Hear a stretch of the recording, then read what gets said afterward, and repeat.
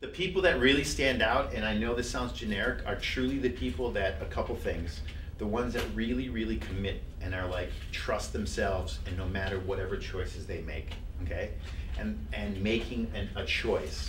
Like something like this, a lot of the directions we gained was just playing just to work with you guys. Some of this stuff may not work obviously for this particular audition, but coming in, if there's something you're like, you know what, I want to try something and just bend it a little bit outside of like where the directions I give, like, okay, here we're at, I will much rather work more with you, or the directors are going to work more with you or get you a callback because you took that opportunity to say, this is what the session director told me what to do. I know that, but you know what? I'm going to take a little bit right here. I'm going to throw a little curveball at them, something. Because let's say I see 100 people in one day, about 80 of them, it's going to be the exact same in one variation or another, you know? And the 20 people that come in and throw that little loop at us right there, those are the ones that are going to get the call back.